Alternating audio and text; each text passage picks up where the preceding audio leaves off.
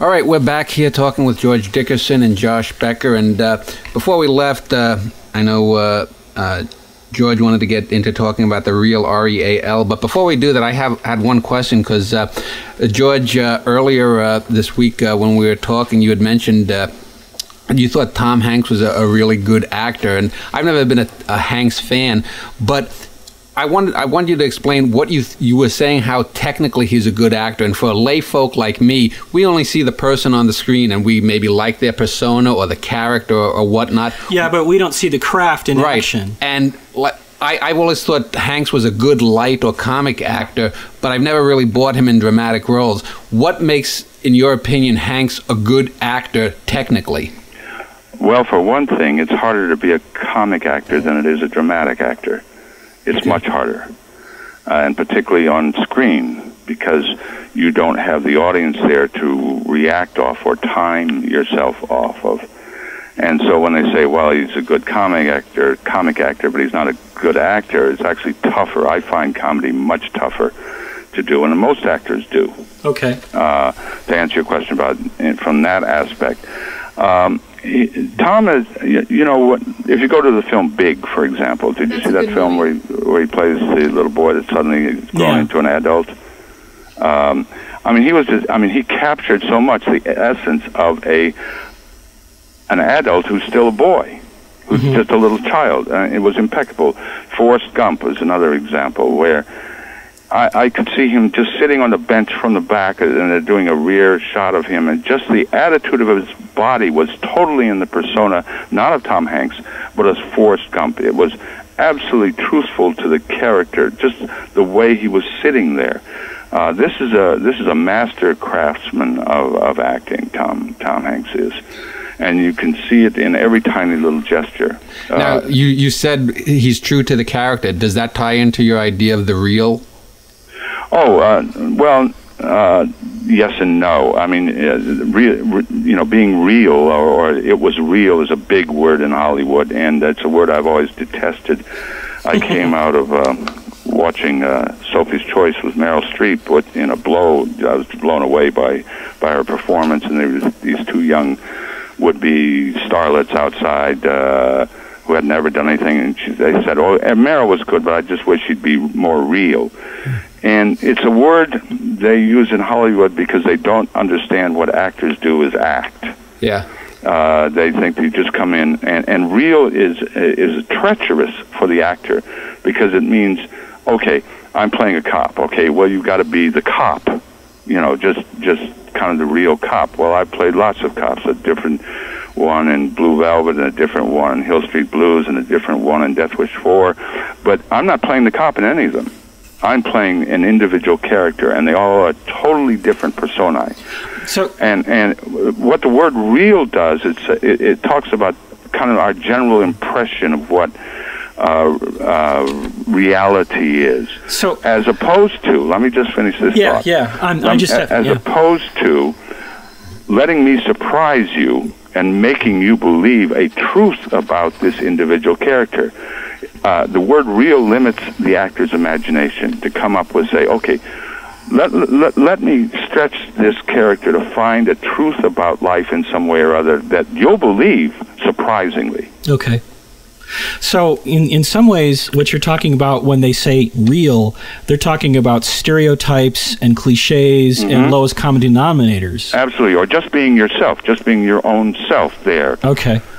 Instead of being the character. Right. Okay. So here, this is a slight left turn, but I think it ties in. One of the worst things, in my opinion, that's happened to TV in the last 10 years, and now it's starting to happen in movies, is this so-called reality television programming. Yes, absolutely. That's I think it's awful. I think it's... First place, it's not reality. Exactly. It's deceitful. It's hypocritical because, in fact, it's been edited for drama to maximize conflict and story versus the fact, watching people sit around for 6 hours a day. Well, there's a difference between that and like an American Idol, which is more like the old game show. Yeah, I'm talking about shows like Cops and The Real World and that crap, and Survivor even. I'd like the two of you to opine about this trend a little bit. Well, I'd like to do that, but I'd like to get Josh's reaction to my little tirade there against the real. How do you feel about that as a director, Josh? Yeah, real means nothing. it's, you know, I would never say to an actor, act real. Okay. You know, I entirely agree with you. And I do think it would be limiting. I want what they're bringing to it. I don't want them to just be them. Right. You know, I expect my actors to act. And I say it sometimes just to be amusing. Actors, commence acting now. Well, you know, there was, I saw, when I watched Wall Street, they had the little featurette, and they were talking about Oliver Stone's script. And I was just wondering, too, how closely to a script do most directors, or do you, Josh, allow actors to veer? Do you allow for improvisation, or do you stick to the script? That's the way I wrote it. People don't understand improvisation. that improvisation really comes in rehearsal. Okay. And you go, oh, that was good, do that again. Okay. So when you get to performance, you've done it enough times so that you're not really improvising at that moment. You may well have come up with improvs for the scene, but you did it in advance, and they got to be okayed. Yeah, you can't do that for one reason. You're sometimes shooting the same scene over and over again 25 times from different angles, and you've got to match in the editing room. So you can't suddenly improvise something right here when they're shooting over your shoulder or something, or shoot a master shot, and then that isn't in the master shot, and you can't change. Well, with the exception, but I loved improvisation in rehearsal. With the exception of Cassavetes, you know, with films that are like Cassavetes and. But he rehearsed the heck out of his stuff. He was a really good director and a really good actor. I mean, they're not making it up on the moment. Right. Okay. They really know their scene. I think I remember Dustin Hoffman saying that in an interview. He's like, everyone seems to think improvisation is right then and there, but no, we rehearse it first, you know? Yeah, you come up with these ideas and you go, oh, that was a great bit. I'm sitting there as the director watching them and going, ooh, ooh, ooh, you know? Yeah. But it's my job to remember the things I liked that they did. Right. To track back now to what you were asking, Dan, about the Survivor shows. I didn't want to lose that. I think it's pretty much terrible, but it represents part of it is because we now have so much horror concentrated on cable TV news, so-called news, where they're just showing you end-to-end Tracy Peterson or somebody else, all the time, 24 hours a day of reality. Right. So they've actually trained the audience, and it isn't reality, of course. It's all different experts coming in to talk about this or that. So much of the old TV had become so formulaic. In other words, you've got the laugh track laid down in the 1930s. You're actually hearing dead people laugh from the 1930s on these sitcoms. And it had become so artificial, and so much of the writing for TV in Hollywood had come from the joke writers, okay? So that when they were asked, you can't just write jokes all the time, but that's what they do. A lot of these TV writers in Hollywood really are just ex-joke writers. Yeah. And so people, I'm not for the reality thing. I'm trying to explain it as a phenomenon. George, well, I was involved with it at the begining. Okay. Because Real Stories of the Highway Patrol was one of the earlier reality shows. That predated Cops even, didn't it, I think? No, it didn't. Okay, I'm sorry, I misremembered. No, Cops was the season before. It was the ripoff. Oh, okay. And it was much lower budget, and the difference was Cops was on once a week, and Real Stories of the Highway Patrol was on 5 times a week. Oh, my. So in the course of, they ran for 5 years, they did over 500 episodes. But I did the reenactments. Of course, it's a lot cheaper to shoot those shows. Well, that's the key. I'm glad you brought that up, because the key to these shows is they're way cheaper. It's way cheaper to get real people to do this stuff than hire actors. Sure. Yeah, my wife wants go ahead. I just want to say that the dumbest reality show I've seen recently is called The Restaurant. It's about this guy who opens a restaurant in New York City, and it's saying, will he make it, or will his business fold? Find out on The Restaurant. And it's like, I don't care. I don't know this guy. I'm not going to watch this. I can't believe they're so desperate. Let me just, a point I've always wondered, I really hate the laugh track in television, but I have to say, and especially Josh as a filmmaker, I really hate bad film scores. As a composer, I agree totally. Yeah, and you know, one of the worst ones, speaking of which, was In the Hours, the recent Oscar-nominated film, which I just thought was really, really atrocious.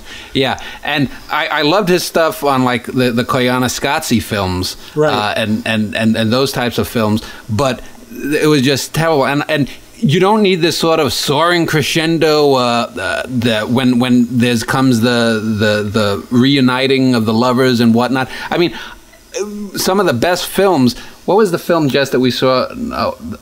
13 Conversations About One Thing used a very minimal score, and I don't know if you know that film. It really has a great performance by Alan Arkin in it, but it uses just a subtle piano score, and I thought it was one of the most effective film scores, and yet I think the whole thing must have just been a little bit of piano. And Josh, about film scoring, how important is that in your filmmaking? And you know, I've always worked with the same composer, and strangely, I've known him for a very long time, and he's ended up doing the score for almost everything I've ever done, because he did the score for Xena and Hercules. Oh, those are terrific scores. And all 4 of my movies. Some of the music that he did on Xena was extraordinarily beautiful. For TV, it was really amazing. It was amazing. Orchestral score. With voices and all that. Yeah. All kinds of stuff. Yeah, he was constantly using like Bulgarian vocalists. Yes, exactly. And I think he's very, very talented. He lives just right near me here in Detroit, Joe LaDuca. Right. And he just wrote a piece I saw he wrote for the Detroit Symphony Orchestra. And I went and saw it. It was very good. Oh, excellent. But I think it's crucially important, and I love that phase of filmmaking because, and quite frankly, I'm glad you brought this up. I think it would aid movies tremendously if they brought the composer in at the beginning and let the filmmakers try to explain because when you talk to a composer, you work purely in psychology and emotion. Right. What's the psychology of the scene and what's the emotion of the scene? And that's what he's going to try to interpret into music. And if everybody understood that stuff before they made the movie, I think they'd all be better off. I've heard that this is exactly what David Lynch does for most of his projects where he uses Angelo Badalamenti. And speaking as somebody who knows most of Lynch's stuff, it worked particularly well on Twin Peaks and shows like Lost Highway, movies like Lost Highway and Blue Velvet, where as you were saying, the music sort of underlines a scene, but it doesn't overdo it. Yeah, well, it depends on how a lot of the old Hollywood scores. Right. Originally, if you saw a ship, they'd go to dun dun dun dun dun dun, or Corn Gold, right? And the idea over the course of time is to work more from the psychology of the character. Okay. Yeah. So, which I find fascinating. Well, let me ask this. I just wanted to add to that is that I think the best score this year of the nominated scores was the one from Frida, which won the Oscar, and it stood out. I get sent all the scores and everything for the Oscar vote and everything else. And I couldn't bear to listen to the other scores more than once. Yeah. Oh, really? Sometimes not all the way through, but Frida's was an outstanding score. Okay. Well, let me just ask, and this might be out of the blue. I grew up in New York City, so George, you may be familiar with back in the 70s and 80s on Channel 9 WOR, the old Joe Franklin interview show. Oh, yeah, I know Joe. I met Joe once. Briefly. And I love that because as a kid, I grew up watching all the old silent films there. The Keatons, the Lloyds, the Chaplins, the Fatty Arbuckles and whatnot. And in the late 80s, early 90s, when I started collecting some silent films on DVD, I think it was called... I forget the name of the company, but I got a lot of the film scores from Chaplin, and they had they had organ music, the scores for them. I was wondering, to what degree, because there wasn't any sound really for film when it first started in the silence, to what degree has music scoring almost been a remnant from that. I mean, because there you'd have the dramatic, with the organ soaring as the villain is twirling his mustache and whatnot. I'm just wondering, is that maybe a holdover, and how reliant did filmmakers become in those first quarter century or so without sound on the film score, and has that been to a detriment of film? Well, let me get a little intellectual here and go back to the beginning of art, all art. Okay. The beginning of all art was a drum beat in the jungle. All right, somebody hitting a log on a log with a stick, and then there was a chanting. So outside of painting, and there are some references in painting to music also, but there's some correspondences. But, they've discovered bone flutes, 50,000-year-old bone flutes in caves that have the same tonal scale, except when we go atonal today, that we had back in primitive man. And those tonal notes imitate nature. And whether it's whale song or whether it's bird song or whatever, those harmonic gaps. And whales sing all the time across thousands of miles, and they actually sing in rhyme. Right. So music was central to, outside of painting, but even when we write, and we've lost the art of music in writing today, for the most part, as you often complain about in your website. Mm-hmm. So I think the music actually contributes a lot to the film. Do you agree with that, Josh? Absolutely. It's part of that visceral. Sam Raimi, I mean, it's the glue that holds it all together. It's part of that visceral element, that subconscious visceral element. Right. That you don't want to notice while it's going on, but you're reacting to it subconsciously. Billy Wilder, in his editing room, had a chant that as they watched their rough cuts of the movies, which get harder and harder to watch, they would chant, Roja, Roja. Miklos Roja did his score. Right, yeah. And until the score goes on, you don't know if the movie's working. Okay. It really is the glue that holds it all together. It's interesting to me, since we're talking about composers, as a composer who has, a bachelor's in composition and a degree in ethnomusicology, I grew up listening to experimental music, but also things like Eric Wolfgang Korngold, Miklos Roja. I listened to their experimental... Oh, wait, I'm going to have to change phones. Okay. Hold on. My phone is just about... Okay. Okay, I made it. Hello? Okay, great. Yeah, we're there. Okay, good. Okay, Dave, we'll just edit that bit out. So I was just listening to... Miklos Roja and Korngold, and some of these people that I didn't even know they were film composers because I knew their experimental concert works. I'm still actually a big fan of Korngold's Violin Concerto, which I know was a theme that he took from one of his movie scores. The thing that's interesting to me is most of the time, even though we don't really notice the music in a TV show or a movie, maybe I'm the exception in that I always notice and pay attention to it. I think it makes or breaks whatever's going on visually. And if you have a section with no dialogue, but the music is there, it can be spine-tingling. Mm-hmm. Well, High Noon, for example, is famous for exactly. that. High Noon was supposedly a failure until they actually added that song to it. Okay. Do not forsake me, oh my darling. Right. Right, yeah. And that song made the film. Well, and more recent examples that come to mind, too. I mean, I was just thinking of Night Shyamalan's movie Unbreakable. It's not my favorite movie, but I've been listening to the soundtrack album over and over again lately. Who is that? James Mark Newton, Isham? Or? No, it's James Newton Howard. Oh, yeah. And I think he's done all of Night's movies so far, that I'm aware of anyway. Now, an interesting American composer is the one who appeared in Pull My Daisy, when you're speaking of that other director years ago, David Amram, right. who, of course, is a great jazz musician. He's also a classical composer, and he wrote the music for Splendor in the Grass. Right. And he's gone across the whole spectrum of American music. David happens to be a friend of mine, but I mention him with great awe because he can play instruments from all around the world. Yeah. As a little anecdote in this, there's a show that it seems to be highly irregular on Bravo about film scoring. Okay. And they go by genre, like it'll be action films. And recently there was an episode, and it started with The Great Escape, and Elmer Bernstein discussing it, and it was absolutely fascinating. Okay. And he's a great composer, Elmer Bernstein. And then to try to be more modern, they went to Danny Elfman discussing the score for Mission Impossible 2. Okay. And what can this guy say? He's given a theme from the TV show. Right. That he brings in and out and in and out, and that's what he does. Right.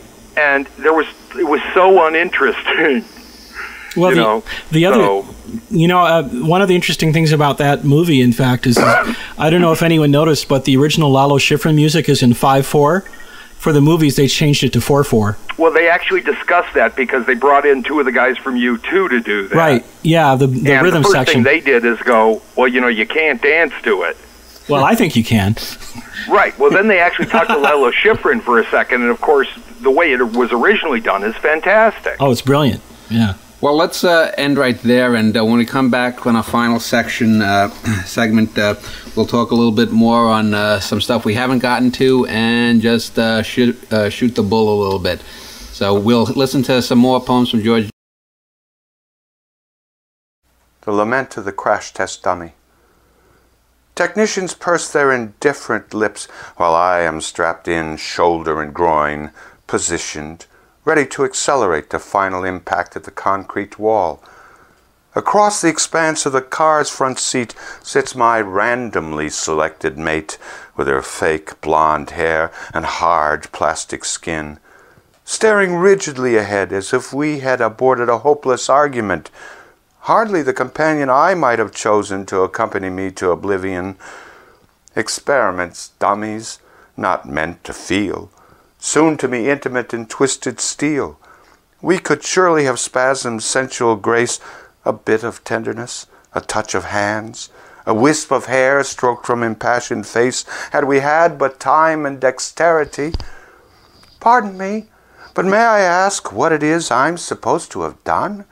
What heinous crime have I perpetrated? Roused from the dark, befuddled in my sleep, not half awake, hustled from a dream in sweet nakedness, to be so callously flung across space like some senseless particle of matter.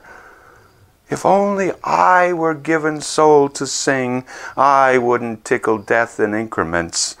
Instead, I'd hope there's a God somewhere, and I'd make a banjo of cricket's wings, or imagine rooms full of meadowlarks and beasts whose great humps could eclipse the moon, and salamanders that can dance in fire.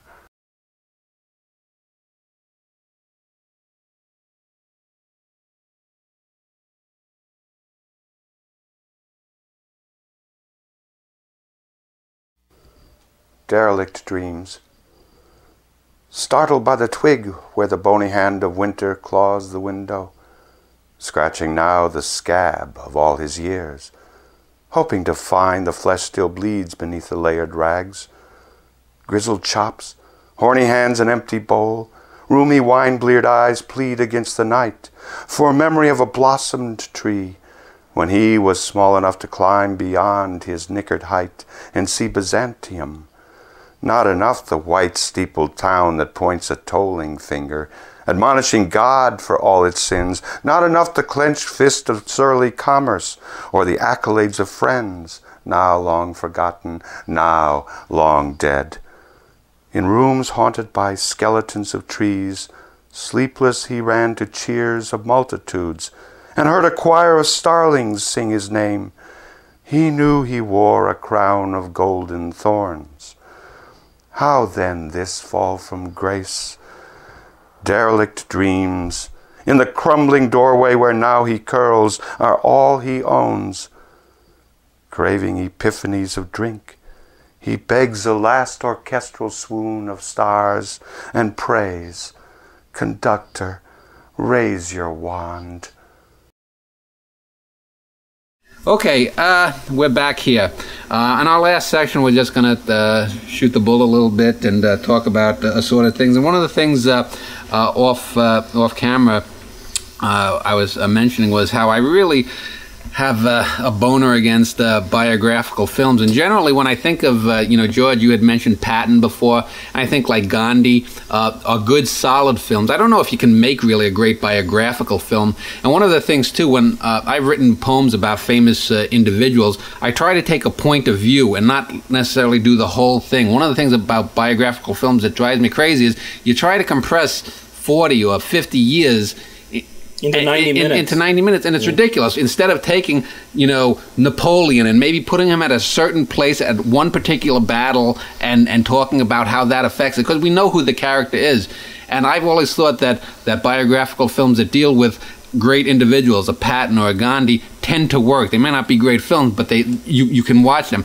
But two films that come to mind recently was The Beautiful Mind film that won an Oscar, which I didn't particularly find the Nash character that interesting, and then also Autofocus, which was on the TV star Bob Crane, who was a porno act who ended up probably being murdered by what was then his best friend. And I didn't find really that interesting. And I'm just wondering, do either of you have thoughts about biographies? And Josh, would you ever do a film on a particular individual? I've written several scripts about real people, but from my point of view, they have to have had spectacular lives. Yeah. I mean, I've written one script about young Teddy Roosevelt. Sure. When he was a rancher out in Montana and the Badlands. Yeah. And I wrote another one about the most decorated U.S. Marine, enlisted man in history, which is Gunnery Sergeant Dan Daly in the Battle of Belleau Wood. Okay. But they had very spectacular lives, as did George Patton or Mohandas Gandhi. So I think that's the key to making a biofilm, is choose somebody that had a life that was worth filming. Yeah. Did anyone see 32 short films about Glenn Gould? Yes. Yeah. I thought that was a fantastic approach to a biography. I thought that was amazing. I did see that. I liked it a lot too, but I liked it partly because it was a musical film. I think one of the problems with shooting a biographical film is that the critics make you feel that you have to be true to the person's life. And because a person's life is so immense, right, that's almost impossible. So that to make something work dramatically, a filmmaker or an actor or a writer has to distort, right, to make it work dramatically. Okay. And the problem the writer or filmmaker has with that is you're always saying, well, I really can't capture all of this. I have to tell what, as you said, taking Napoleon at one point, or someone said at one point in his life, and just picturing that instead of doing all of Napoleon. Yeah, that would be better. To go back to the Aristotelian thing about everything having to happen in 24 hours. The problem is the real person gets in the way of dramatic storytelling. Isn't that right, Josh? Well, I'm just thinking about Patton, which is the example that keeps coming up here. And I actually, when Coppola first started his website, Zoetrope, this has got to be 5-6 years ago, I got into a fairly long chat with him. There were several other people, but it just turned to me and him discussing Patton for about an hour. Okay. Right. Online? And I said, I'm really impressed with that screenplay. And he said, what made the screenplay work was finding the metaphor of Don Quixote. Oh, okay. And once he found that metaphor, then suddenly he could make visual terms out of Patton's life. And, you're not getting all of Patton's life. You're only getting World War II, which is all that's really crucial. And only certain aspects of it.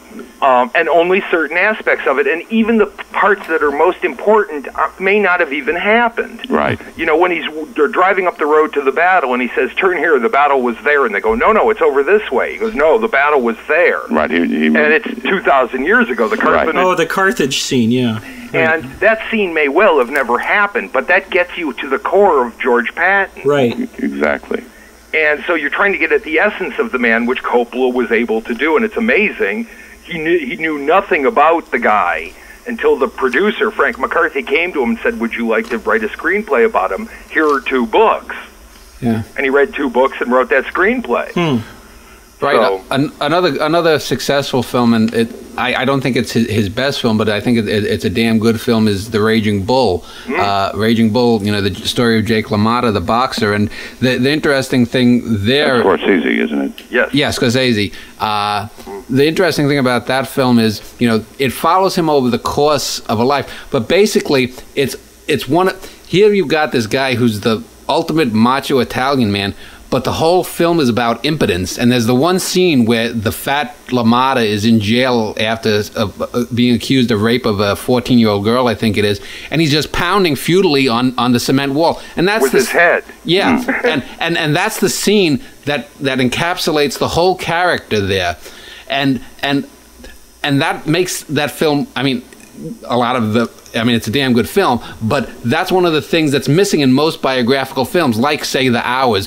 The opposite of that is, you know, in The Hours there's the scene where the Virginia Woolf character is looking down in awe at a dead bird, and it's so phony, it's so placed to draw how deep it is, and yet so much more interesting. Is De Niro, you know, banging his head on the wall there as Jake LaMotta, and I think that's one of the things that when you know, getting back to poetry with George, is when you read a lot of poems that are about a particular character, you get just the expected. You get this here. This is supposed to be deep. I'm thinking, you know, there are so many poems that I've read, for example, on Albert Einstein, and usually all of them have like an epigraph, E = MC squared, like, oh boy, and they don't ever really touch on a particular aspect of that character, and I just. It's one of those. As an example, let me jump in here. I don't know if anyone else watched it, but they just did a 2-part miniseries on Adolf Hitler. Yeah, I saw part of that. Yeah, I think so. Yeah, I thought it was very weak. I was I was interested that they actually did it, but they didn't try at all to figure out who the man was. Yeah. You mean Nazis are bad people? So all we're getting is that he screams a lot and spittle flies out of his mouth. Yeah, right. Why did 60 million people follow him? And as an example, and I've read a fair amount about him, just one scene would have helped so much of him and his friend Putzi, Hofstangl. After one of the big Nazi rallies in the 20s, Hofstangl said, you know, all your Nazi songs stink. They don't get people going. And Hofstangl had gone to school at Harvard. He said, you need to have songs like this. And played all the Harvard fight songs, the football songs. Yeah. And Hitler was so impressed that they adapted all the American football songs to become all the Nazi songs. Yeah. That's where all the Nazi songs came from. And there's a great scene in Zelig, the Woody Allen film, where Hitler's giving his speeches, and it uses actual footage, and then there's a slight breakaway to an actor where the Zelig character comes in. But nonetheless, if you've ever seen footage of Hitler speaking, I mean, the guy was a great speaker. Even if you don't know what the hell he's saying in German, he had that charisma. But yeah, I know in an email you had said that there's no attempt to get into the character because he's a repulsive character, he's a bad character. We can't show that he's a human. At all, ever. Right. Yeah, right. The character carries too much of a burden for the filmmakers and the audience. Maybe there's literally too much history there. Yes, there's too much. I mean, I printed a picture on my website in regard to it. It was not hard to find of Hitler smiling. Right. Because you never once see him smile in 4 hours. Yeah. Yeah, and all people used to say, well, he was in person such a charming man. Right. Women loved him. And, you know, he loved his dog. But the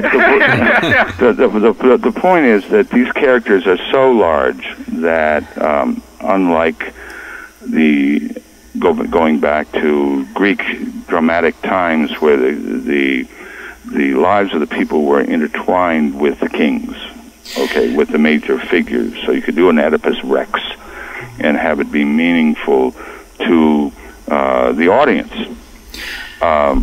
And you didn't have the individual persona back with Oedipus Rex. Now we demand the individual persona rather than the representational figure. That's an interesting point. While we've been talking about this, I've been thinking about a movie that's a personal favorite of mine called Thunderheart. which came from the mid-'80s, starring Val Kilmer and directed by Michael Apted. Mid-'90s. Early 90s, okay, I don't remember now exactly. Was that the one set out in the desert? It's in the Badlands. Right, in the Badlands, yeah. Yeah, and basically that movie is fiction, but because it was based on the Wounded Knee massacre of the mid-'70s and the events that happened on the Rosebud Reservation where it was shot, I find that movie particularly good at conveying the essence of the conflict that was going on out there, even though none of those people were really involved, except for one of the characters who's played by former activist and performance artist and poet John Trudell, who was a member of the American, of AIM, the American Indian Movement, and whose family was killed, we think, by the FBI while he was protesting in Washington, D.C., while Wounded Knee was going on. So there's this tremendous resonance in this film, and yet it's, quote, fiction. However, just like with the Patton Carthage scene, which we don't think ever happened, the whole meaning and point of the experience of these people that happened on the res in the mid-'70s comes through the movie. I mean, it's almost like... I guess I just want you to respond to that kind of idea. Maybe fiction is truer than life sometimes. I think it absolutely is. Okay. And it all comes down basically to the writing. Right, if you've got a script, if the writer put in the time, and let me just, a quick example, the character I mentioned, Gunnery Sergeant Dan Daly. Right. The most decorated enlisted Marine of all time. It took me 5 years to write this script. And to say that this guy had courage, to say that he was, tough. What do these things mean? They mean nothing. Right. To find the motivation for why someone would do what they do is the whole key to both writing and acting. Okay. And it took me 5 years of thinking about that guy, of why would he do what he did.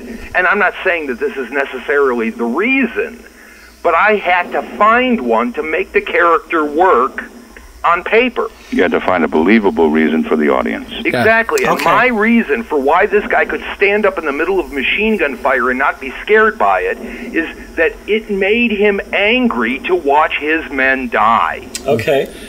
Well, and if he got angry enough, he could do anything. Well, let me ask how that leads into film structure. In one of your essays, I know you had mentioned the recent film In the Bedroom, which I thought was a good film for the first 2/3 and then went in the crapper. And you had said you didn't think that, I think if I recall your essay, Josh, you didn't like all three sections, whereas I thought the first section was good. I like the first act. Okay. And but then they killed their lead character. Then the lead character dies. Then I actually thought there were some really poetic scenes of them dealing with the aftermath for about 10 or 15 minutes. There were some silent breaks there, and I thought it was great. And then I think it really, when, like you said in your essay, when the doctor goes out and kills the killer, I mean, it was ridiculous. And I'm stunned because this is a film that could have been a really good film dealing with how people really deal with that particular aspect of loss, and they just fucked it up totally. And I don't know where that is that studio suits that come in and just take it over, or what? I think that one was screwed up from the beginning. Yeah. I just think they had a bad story. You know, well, I mean, it was a published short story. It was based on. Okay. So it had literary roots. That ending, it wasn't done by the studio. But here's I actually thought it was a pretty good film myself. Yeah. So. I feel like, I'm sorry, but it's making a huge dramatic error to start off Act 1 with the kid as your lead character. That's true, because the kid wasn't the lead character. The doctor was the lead character. And to kill the lead character, you cannot kill your lead character. That's right. Well, how about Psycho? That's the audience's point of view. But Psycho did it. Hitchcock did it. I mean, we think Janet Leigh is the main character until she dies. It's a stunt, and he pulled it off. Right. But for the most part, you can't do it. Okay. Right. But with a film like that, In the Bedroom, you buy rights to a film when you're going to adapt it. Change it if the story has a weak ending, if it's got a great premise, a great setup, and the gun is faulty in Act 1 and it doesn't necessarily need to go on effect. Change the goddamn thing. I don't understand why. Well, this is a first-time filmmaker. This is his first film. He's a young film director, and I thought he did. If you want to talk about a film director who's in his 40s and who has a lot of experience. But this guy, I thought, did a pretty damn good job for a first film. It's Todd Field, Yeah, I agree with you that they made the kid the main character, and that was wrong because the main character should have been the father. But the turn it takes in Act 3 of becoming a revenge ludicrous movie, I thought was really, really lame. Unless you had Charles Bronson. I think you've misread it, Josh. I think it's about him trying to keep his wife's love. She had lost all respect for him until, and he commits that act of murder at the end to regain her love. I don't believe it. Yeah. Well, okay. We all don't always believe everything we see. Except that on a basic bottom line for me in drama is, if I can believe it, I can have fun. That's and if true. I can't believe it, I can't have fun. I can't disagree with that. Yeah. That's absolutely right. So, on a contrary point, speaking as somebody who reads a lot and then sees movies based on novels or short stories I've read, I frequently get really, really annoyed when a great piece of writing has the ending changed by the movie. The first example and the worst example that comes to mind is the Humphrey Bogart version of Raymond Chandler's The Big Sleep, which is a terrific movie going along until the very ending when they make it a happy ending and he drives off with the girl in the sunset, which never happens in the novel. And I thought it tanked it. When they did the remake in the 80s with Robert Mitchum, even though they set it in England, it was much truer to the novel and therefore a better story. Except that it's not nearly as good a movie. Well, it may not be as good a movie, but in terms of Raymond Chandler adaptations, and I'm a big Raymond Chandler fan, I've read all of his stuff numerous times, I think that the only really good movie adaptation of any Raymond Chandler novel I've ever seen is the Robert Mitchum version of Farewell, My Lovely. Because it's you don't like the Maltese Falcon? That's Dash Hammett. That's not Chandler. Oh, I'm sorry. And yes, I do like that movie, but that's because that's basically word for word right out of Hammett's novel. I mean, there's no alterations there, including the film noir twist unhappy ending. So, you don't like the Lady in the Lake? No, I didn't like the Lady in the Lake. I thought it was gimmicky. Yeah, well, it sure is. From that first-person perspective, I mean, they kept the drama pretty well, but that first-person POV... What is it? Murder My Sweet with Dick Powell was pretty good. That one was better, yeah. Yes, okay. That was excellent. Yeah. Well, we're running out of time here. Sorry. It's just... we're running out of time here on our show, and just want to, the last few minutes, just get in a few quick points and ideas from some people, and we didn't discuss nearly all we could. We'd have to double the show, but just wanted to... I had read a quote someplace, and I don't know which actor said it, but someone once said, an actor pretends to be somebody, but a star pretends someone else is him.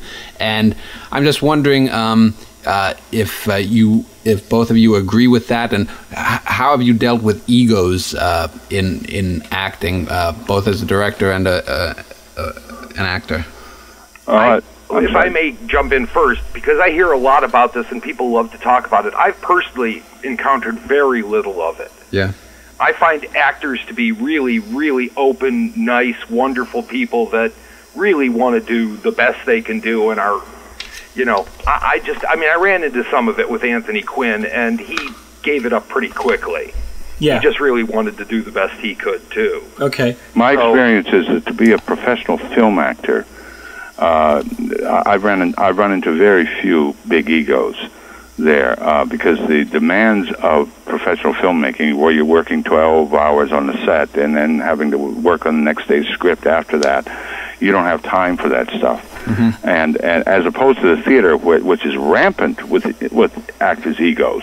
Oh yeah. I find I grew to hate working on a stage because I was encountering these egos all the time. Where I used to was working in film and TV, we didn't have time for that.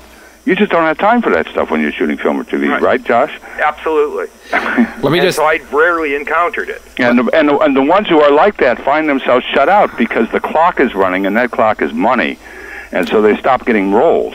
Right. Yeah. Okay. Final question for both of you: if you had to have the proverbial, one film, one DVD to take to a desert island to watch, which movie would it be? George, and then Josh. Oh my God!